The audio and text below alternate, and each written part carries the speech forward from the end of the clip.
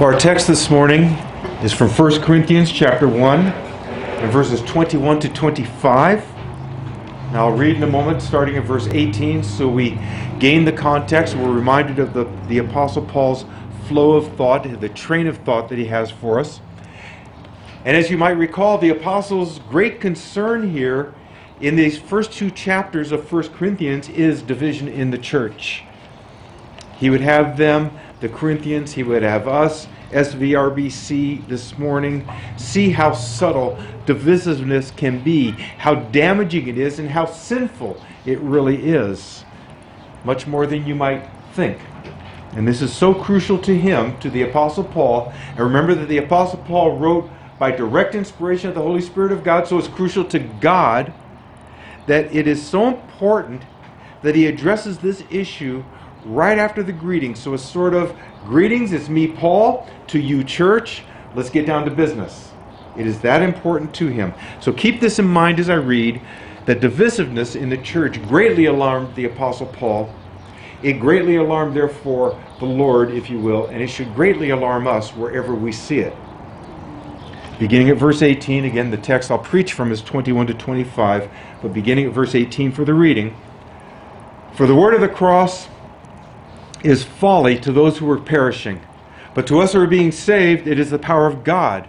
For it is written, I will destroy the wisdom of the wise, and the discernment of the discerning I will thwart. Where is the one who is wise? Where is the scribe? Where is the debater of this age? Has not God made foolish the wisdom of this world? For since in the wisdom of God the world did not know God through wisdom, it pleased God through the folly of what we preach to save those who believe. For Jews demand signs, and the Greeks seek wisdom. But we preach Christ crucified, a stumbling block to Jews and folly to Gentiles. But to those who are called, both Jews and Greeks, Christ, the power of God and the wisdom of God. For the foolishness of God is wiser than men, and the weakness of God is stronger than men. May God bless the reading and now the hearing and proclamation of His word. You know, Justin Martyr, an ancient defender of the faith, we call him an apologist, he died in the year 165.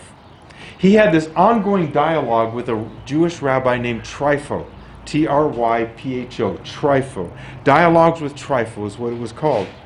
And when he tried to show Trypho that Jesus is the Messiah prophesied in Daniel chapter 7, Trypho replied with this, and I quote, Sir, these and such like passages of Scripture compel us to await one who is great and glorious, and takes the everlasting kingdom from the Ancient of Days as Son of Man.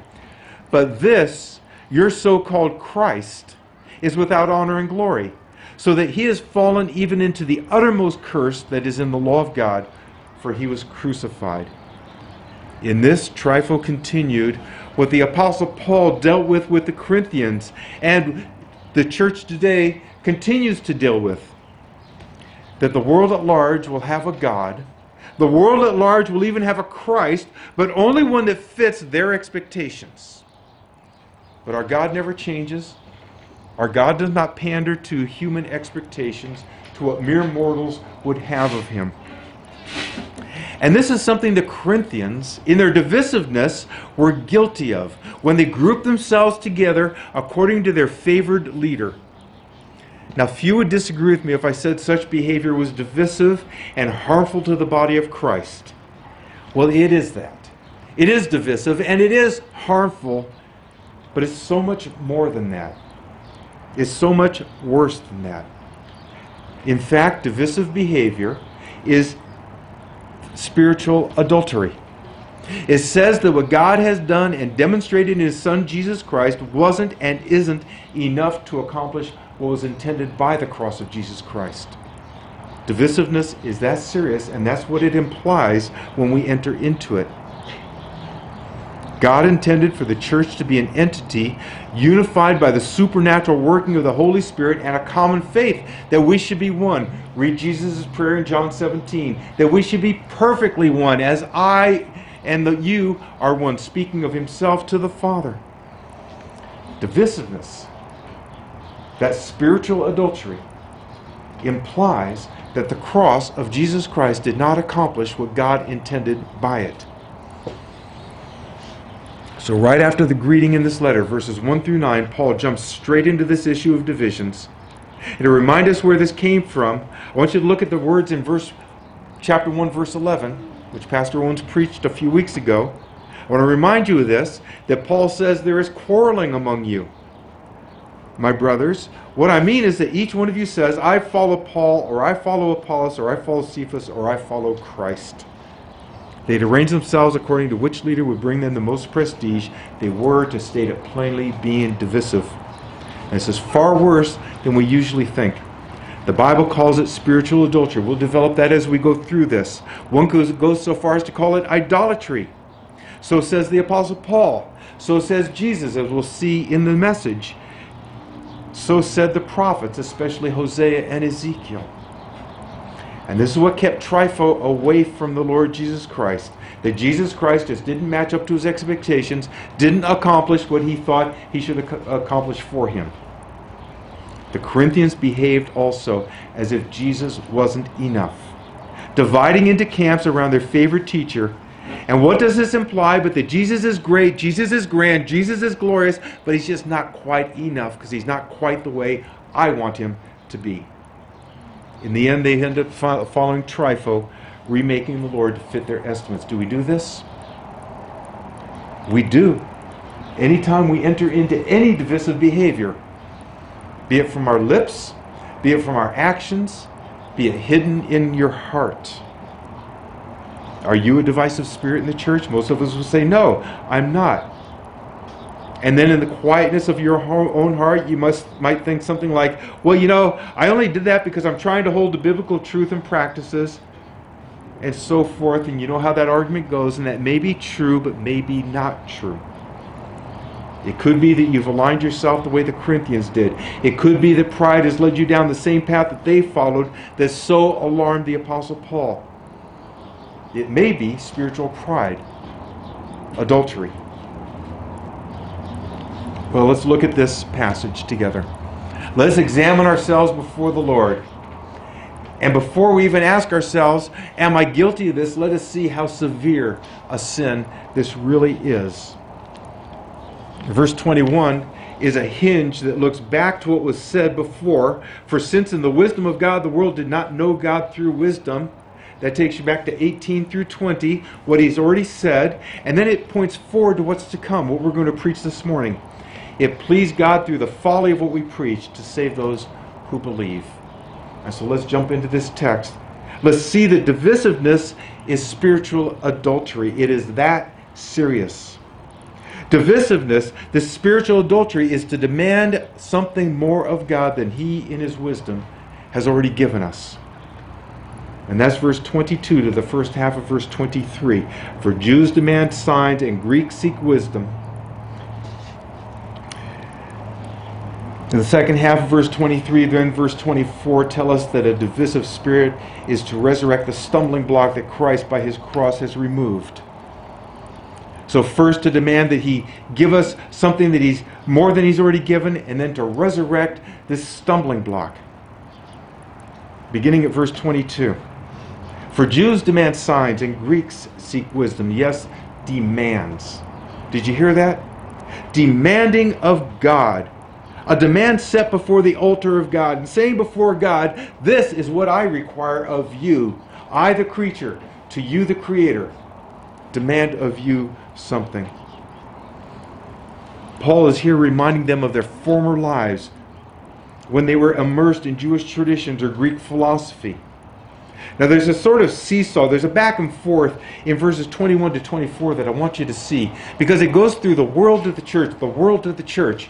And throughout this message, it's here's the world, and this is the way you're not to be, because you're the church. It's not this, you're to be that. World church, world church. I want you to see this.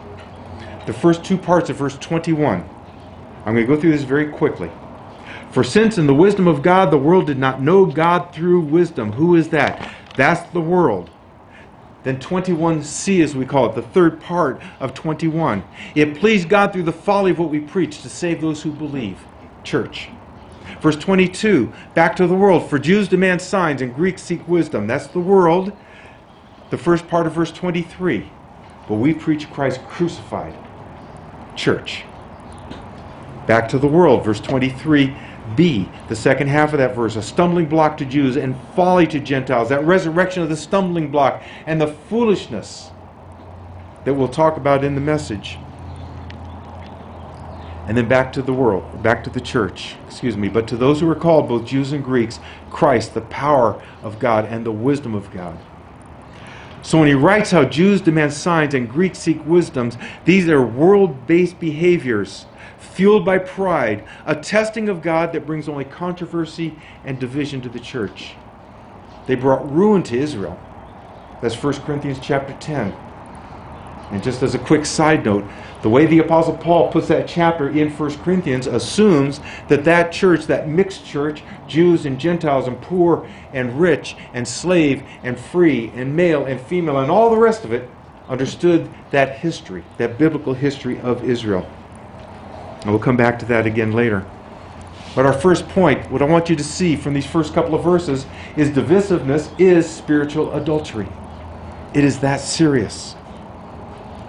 In Matthew chapter 12, in verses 38 to 42, we have this incident where the Pharisees come to Jesus and they demand of him a sign. They say, show us a sign, proving that you are the Messiah, proving that you have authority to do these things. You cleanse the temple. You call it your Father's house. Prove to us that you're authorized to do that. Show us a sign. Show us something. As later, when they mocked him on the cross a few years after this, and said, if you are the Son of God, take yourself down from the cross. Show us something. Satisfy me. Do you see it? Well, how did Jesus answer them? Very much how the Apostle Paul is answering the Corinthians, and perhaps us here today. Jesus said, an evil and adulterous generation seeks for a sign. Evil and adulterous generation seeks for a sign, demands of God something more than God has already shown them. As if Israel, after the 10 plagues, would have said, well, you know, Lord, you left the second-born. We'll believe you if you go take care of the second-born of Egypt. And maybe after that, the third-born, and so on. You see how ridiculous it becomes? Jesus says that's evil. That is adulterous. And this is Paul's meaning when he writes that Jews demand a sign. It is to become adulterers, demanding God something more than what he's already given. The flow of thought is something like this. The end of verse 21, it pleased God through the folly of what we preach to save those who believe. So why preaching? Why did God ordain such a folly for something so important as salvation? Here's the reason. Because Jews demand signs. Because Jews demand signs. And God just doesn't pander to what men require of him. They're unhappy with the signs that their nation had already seen. Mighty works of God that delivered them from their enemies time and time again. And now the culmination of it all had come in Jesus Christ. And what did they say? We'll believe you as soon as you fill in the blank. Well, Jesus will have none of it. He'll have none of it. And I want you to see how bad this is. Remember that the Apostle Paul is saying the Jews demand signs. That's them. That shouldn't be you. And remember what the Apostle Paul's point is here. Divisiveness. Right after the greeting, hey, it's me, Paul. It's to you, church. Let's get going. From chapter 1, verse 10, all the way to the end of chapter 2. That's his point. So he's not just going off on an excursus here about spiritual adultery, about Jews demanding sign. He's saying this ought not be you. Matthew 11:16, again the words of Jesus Christ, and this is apropos to what we're speaking of here. He says, to what shall I compare this generation, this evil and adulterous generation, demanding signs of me? Though that came a chapter later, but it's in the same context. To what shall I compare this generation? It is like children who say, we played the flute for you, and you did not dance. We sang a dirge for you, and you did not mourn. You did not play the game that we want you to play. You know what they're cheating Jesus, the Son of God, as? Remember, this is the Apostle Paul's thought to the Corinthians because of their divisiveness. This is a message to us when we're divisive, even if it's hidden in the heart. They're treating Jesus like some kind of a dancing bear, doing tricks for his owner so that people on the sidewalk would toss change into his cup. We played for you. You didn't dance to our tune. You didn't play the game the way we want you to play. And this is just what the Apostle Paul means when he writes to the Corinthians, that they, them, not you, the church, the unconverted are the ones who demand signs. And where does all this begin? Again, a couple of weeks ago, Pastor Owen spoke from the I follows. If John's gospel is broken into the great I am statements, I am the door, I am the good shepherd, I am the way, the truth, and the life. Before Abraham was, I am. We can break that book into these I am statements. Here we have the great I follows. I follow this one and I follow that one. That's where it all began. Grouping themselves around these favored leaders. Cliques, groups, unresolved conflicts, any failure of love, demanding of God that He do for you. Yes, you're demanding of God something more than what He's already done. The Spirit He's given you, the Scripture He's given you, the love of the brethren that Christ Jesus Himself actually accomplished, and is one of the purposes of the cross itself. To go into this other attitude, this other demeanor, this other behavior, is to say that God didn't actually accomplish on the cross in His Son what He intended. At its core, this particular sin of divisiveness is putting God to the test. Again, the words of Jesus Christ would make this a very severe thing, to put God to the test. At the end of Matthew chapter 4, in Jesus Christ's temptation, one of His answers to the devil, when the devil said, cast yourself down from this high pinnacle, because the Word of God says He will put His angels in charge over you. You won't break your foot. You won't scratch yourself. Everything's going to be fine. Of course. And what did Jesus say? It is written, you shall not put the Lord your God to the test. Now, how does this relate to the Apostle Paul and what he says to the Corinthian church then and to this church here today? If you want to turn to 1 Corinthians chapter 10, and remember, these people knew this history. They knew where this is coming from.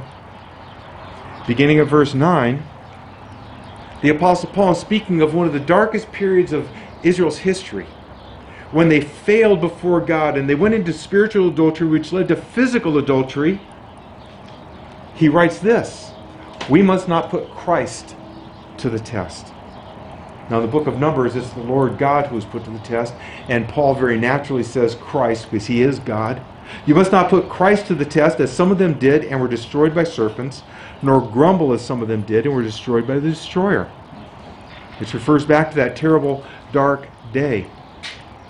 And it all began with grumbling. It began with divisiveness. And what is that? It's to put Christ to the test. It's spiritual adultery. What does Jesus Christ say about adultery? In very much the same vein, very famously, He says, if a man looks after a woman to lust after her, he's already committed adultery in his heart. Brethren, it's the same thing. I said a few moments ago, it doesn't have to be something that comes out of our mouth. It doesn't have to be an action where we actually stand with another group. It could be in the heart, just as Jesus says in the Sermon on the Mount in Matthew chapter 5. It's putting Christ to the test. I ask you this morning, have you thought of it this way? Have you thought of these subtle, small things, these thoughts that begin in the heart, eventually come out the mouth? Or maybe just stay in the heart, but result in a freezing, a cooling of the relationship with another. This is what divisiveness is. This is how seriously the Apostle Paul takes it. How Jesus Christ Himself takes it. Have you thought of it like this? I have to tell you, it struck me pretty hard when I realized the severity of the parallels that Paul draws here. The line goes from chapter 1, verse 12, those great I follows, to verse 22, Jews demanding signs. Then to Jesus, evil and adulterous generation. And we take that back to the prophets, most especially the Hosea and Ezekiel, and we stand naked and guilty. Do we understand how serious it is? Are we getting a picture of how severe it is? These verses in 1 Corinthians are not just a theological excursus for the Apostle Paul. He's speaking here about the division that he encountered in Corinth. That's how serious it is. So what do? Do we have this kind of an attitude? Is it anywhere in us? You find your unity then in the cross. Because to be divisive is to imply that the cross did not accomplish unity. We need to repent of that and find in the cross our unity. Verse 23. Here's the answer. But we preach Christ crucified. But, by but, the apostle means rather than that, this. Rather than behaving like them, do this way. Rather than being what you were before God converted you, rather than reverting back to that, come over here by the preaching of the cross. Rather than sliding back into that old error who tested God by demanding signs, rather than dividing, which in itself is to demand something of God. Preach Christ crucified. Is it just the preaching of the cross that brings us together? Is it that simple? Is it the folly of the cross? Isn't that foolishness, Pastor? You telling me the cross is going to cure this terrible sin? Yes. That is what we're saying. That is what the Apostle Paul says. Our unity is found right there in the cross. The cross demolishes the divisions that we once had. The cross is the sign of all signs that should make sign seekers stop seeking signs beyond the sign that God has given. I'll say that again more slowly. The cross is the sign of all signs that should make sign seekers stop seeking signs beyond the sign that God has given. And by cross, as we said a couple of weeks ago, we don't mean just that piece of wood on which Jesus suffered and died for your sins. We mean his perfect life. We mean his perfect sacrifice for your sins, his perfect sacrificial death. We mean his death, his burial, and his resurrection. We mean all of that by the cross. Are you telling me then, pastor, preacher, that by preaching the cross we find unity? Yes. I'm saying that because the Apostle Paul says it, but we preach Christ crucified. We preach him crucified. The cross had to demolish any divisions there are. Why do we say that? What does it mean that Christ is crucified? How does this work? What does the preaching of the cross mean in terms of this unity that we're to have? I'll tell you first that the cross destroyed, demolished the barrier between you and God if your faith is in the Lord Jesus Christ. Matthew chapter 27, verse 51. This verse is right after Jesus bowed his head and died. And what does the evangelist Matthew tell us? In Matthew 27:51, he says, "And behold, the curtain of the temple was torn in two from top to bottom." Note those words, from top to bottom. This thing was, I think, 30 cubits high and a cubit wide. That means it was this thick. Somebody didn't climb up there on a ladder and tear it with his hands. He didn't cut it with a pair of scissors either. It was torn from top to bottom, and the earth shook and the rocks were split. Now, what was that curtain? What was that veil? That veil-covered entrance to the holy place, where only the high priest could go once a year to atone for the sins of his people, of Israel. Anyone else would go in there, they would die. If he went in there wrongly prepared, he would die. It was a barrier between man and God. When Jesus Christ died, that thing was torn from top to bottom. Who did that? God did it. Signifying what? The meaning is obvious. That the barrier between God and man, between sinful you and our holy, righteous God, has been torn in half. It's gone.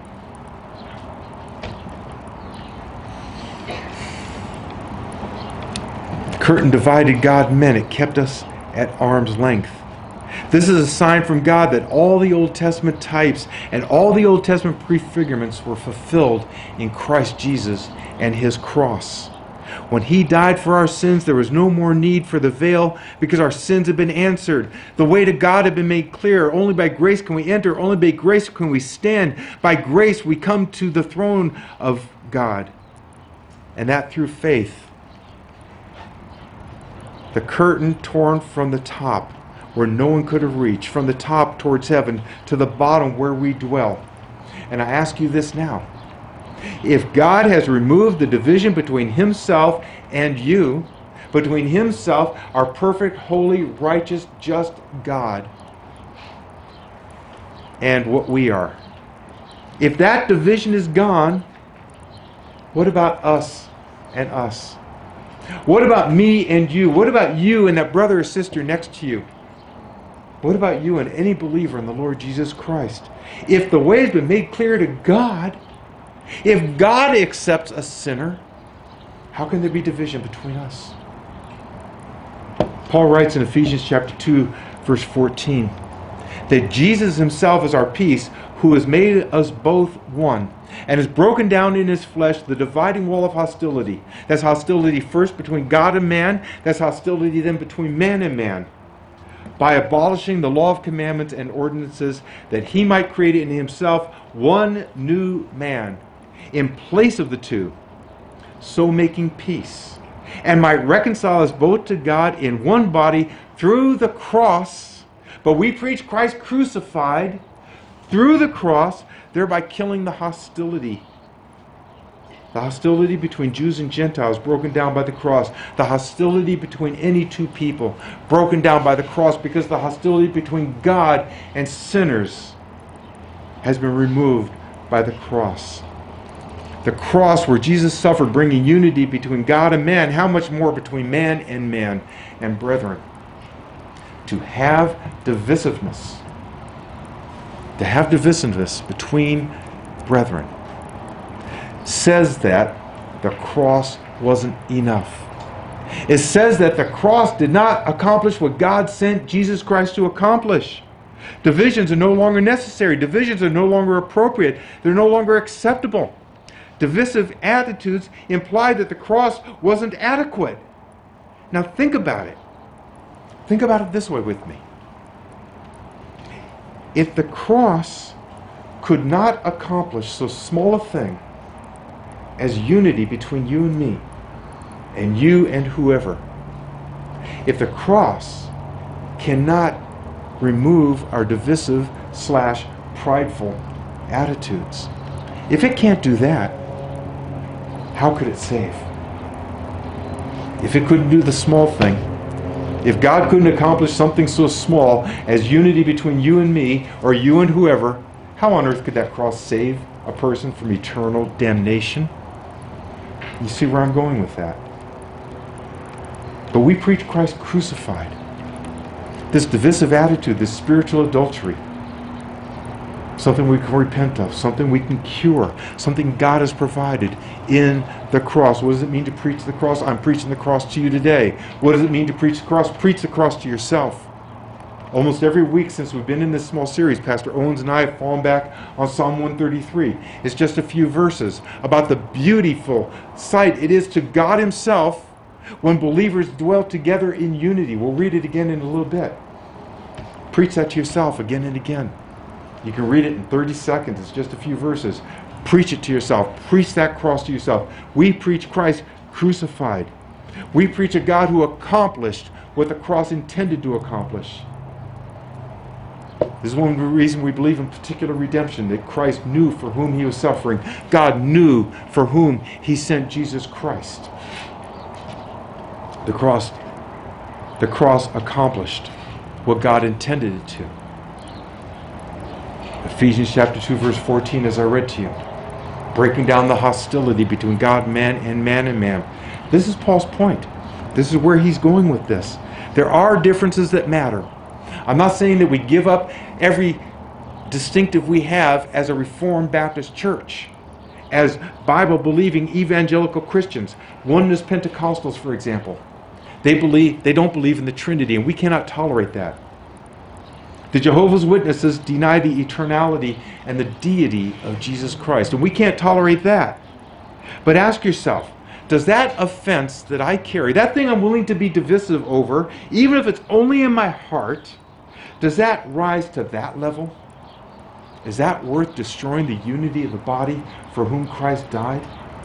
That God intended the cross to correct? Is it a demand for a sign? Is it just my hobby horse? Is it a testing of Christ to see if his cross is adequate? Because that's what it implies. Okay, I'm going to hang on to this. I'm going to keep this attitude. I'm going to restrain myself from full immersion into the worship with the brethren because of this thing.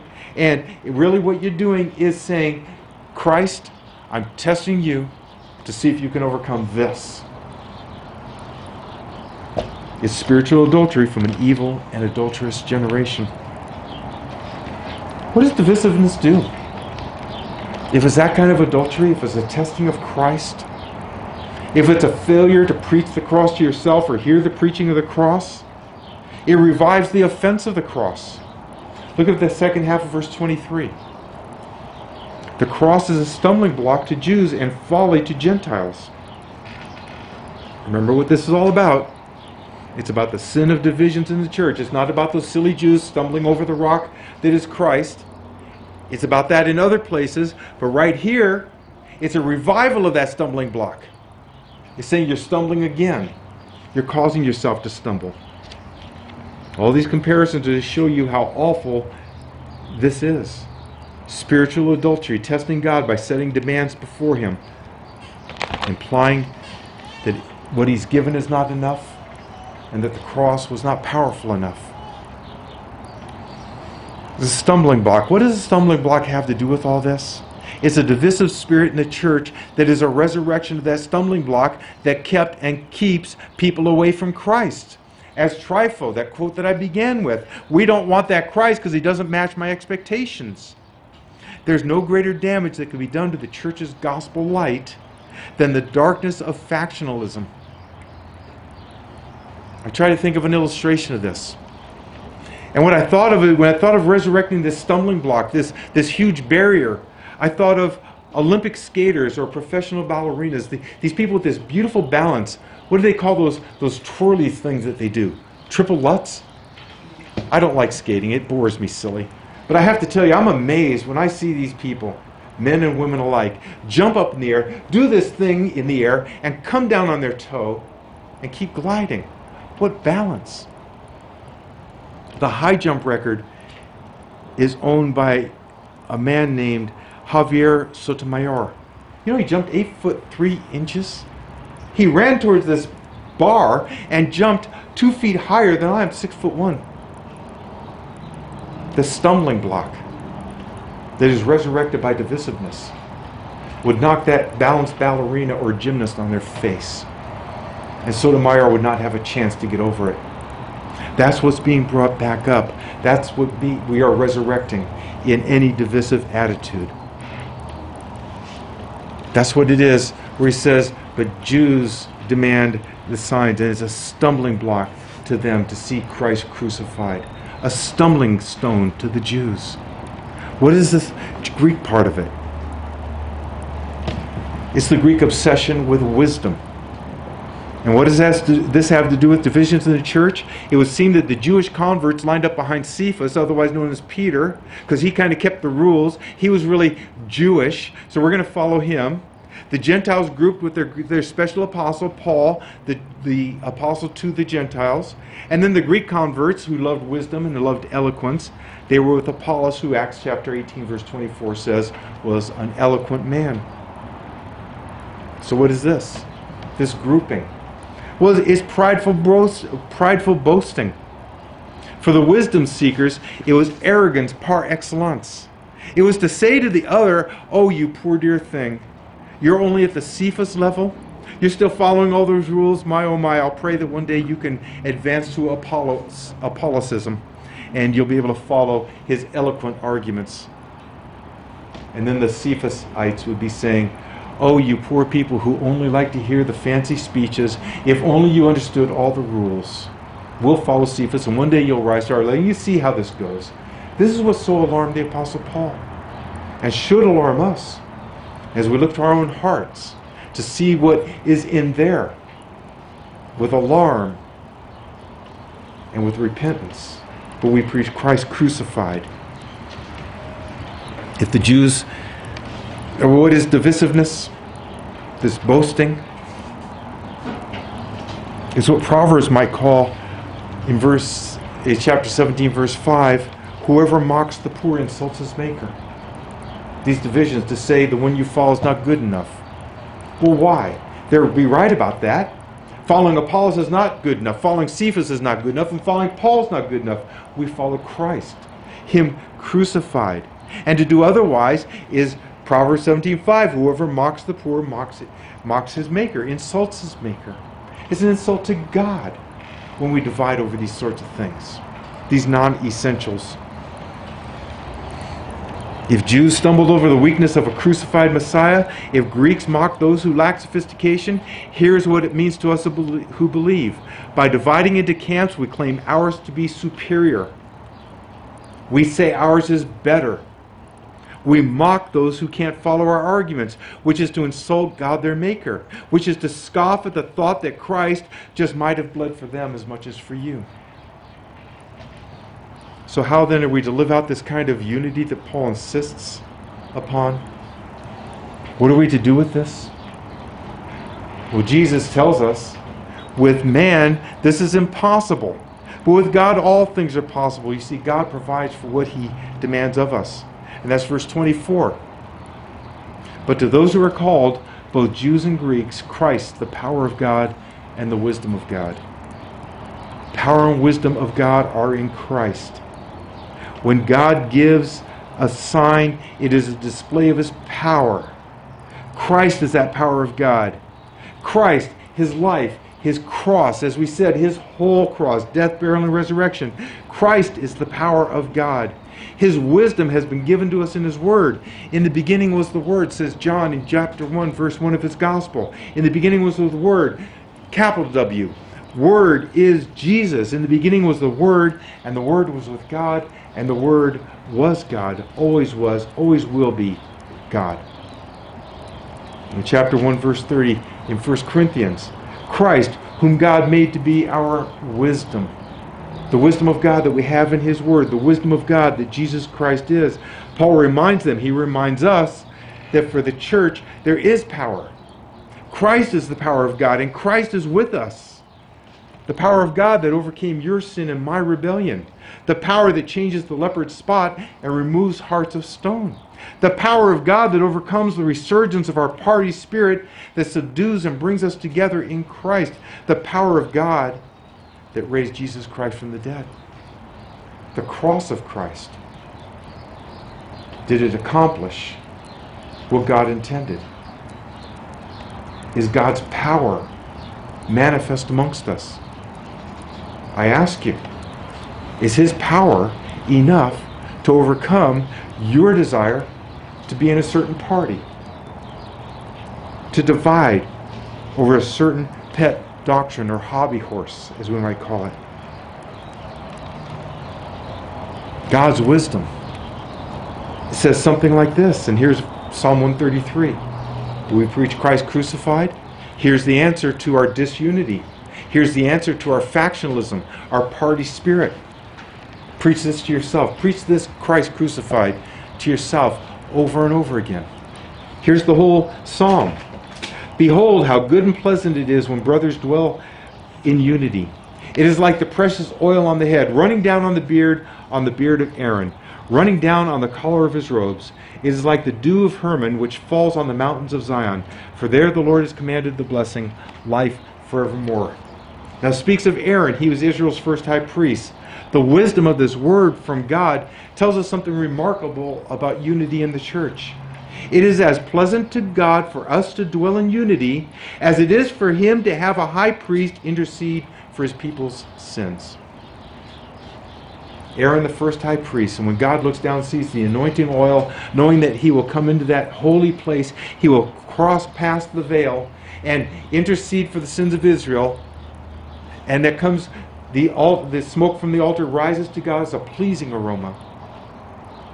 That is as pleasing to God as is when He sees us dwelling together in unity.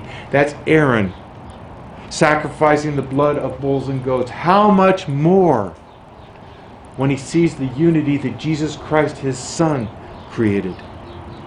Not by the blood of bulls and goats, but by His own precious, perfect blood. How pleasant is that to God to see? How much more would he be pleased by the sacrifice of our great eternal high priest?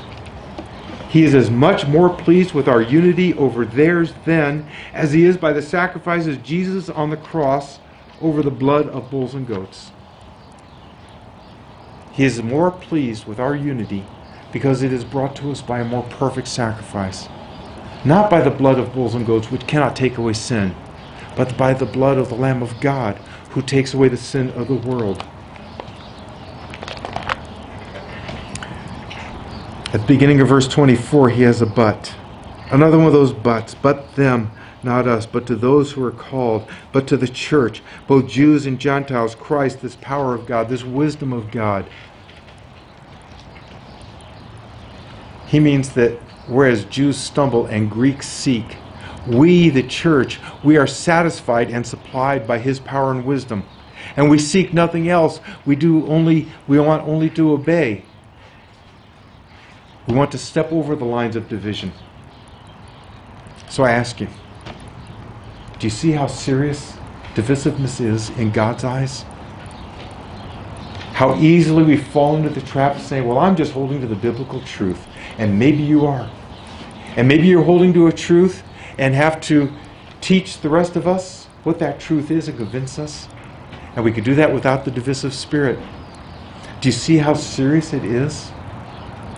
To even in your heart, hiding it from your lips, hiding it from the work of your hands, the divisive spirit is this spiritual adultery. 1 John chapter 1:9 promises forgiveness and restoration. For we confess our sins, he is faithful and just to forgive us our sins and cleanse us from all unrighteousness. Preach the cross to yourself. Preach the cross to yourself, but we preach Christ crucified. And see there the unity that God created in his Son. And there repent where you have detracted from it, where you have tested God, where you have fallen into idolatry. To fail here is to put Christ to the test. To fail in unity is to put him to the test, to challenge him to remove the stumbling block again and again and again. And this is verse 25. For the foolishness of God is wiser than men, and the weakness of God is stronger than men, strong to overcome even our divisive spirit. You and I, in our unity together because of our union with Christ, must stand in stark contrast to today's fractious climate where the slip of a tongue, the slip of a single word might bring down the wrath of an entire worldview upon you. You know of what I speak. Where somebody just gets one word wrong, and all of a sudden this whole ethos falls down upon you, and you've denied the whole thing, which of course is absurd. But this is the factious spirit we have out there. Now what is the church to be? That's why I went through the world church in those first few verses. We're not that. We stand on a better foundation. We stand on the blood of Christ Jesus. We preach him crucified. We preach a cross that accomplished what God intended. And if he intended the salvation of sinners, and we believe he saved sinners from eternal death and gave them eternal life, that's pretty big, isn't it? How much smaller than that is mere unity? Because I tell you, if he can't have done the smaller, we have reason to doubt the larger. Now let the church be that shining beacon where our demeanor together proves that God, by his Son's cross, actually did accomplish what he intended, and that his Spirit works among us, always accomplishing that purpose, our unity, our love for one another. The Apostle Paul says to the Hebrews, and I slipped on that, the apostle to the Hebrews, who may very likely have been Paul, he says, strive for peace with everyone, and for the holiness without which no one will see the Lord. You see, you're no longer Jew or Gentile, much less an Apollowite or a Cephasite or a Pauline. You are Christians who have stepped into the holy place by means of the blood of Christ, By the cross, you see, there's no impediment to full and unfettered fellowship with God. How then can it be otherwise with each other? If neither height nor depth and all the rest that the Apostle Paul gives us in Romans 8 can separate us from the love of God that is in Christ Jesus, what can separate you from the love of brotherhood for that Greek or for that Jew, for that man or for that woman, for that slave or that free, for whom Christ also died? What wall will you raise from the ashes of Golgotha to bring about a division by which you test God to see if He can break it again? Trypho demanded a sign from God of His power other than Jesus. That's not the church. God willing, that's not you. May it be in the church of God that we demand nothing of God, nor seek further wisdom from Him than what He has given, beyond what we have in Christ Jesus our Lord, whose cross we preach. And we preach Christ crucified. Amen? Our Heavenly Father, be with us. Father, accomplish in us your will. Give us that spirit of love for the brethren, of unity. Take away our spirit of divisiveness. Give us, Lord, a vision of the cross and repentance and restoration where we need it. Be honored and glorified in this place, for we ask in Jesus' name. Amen.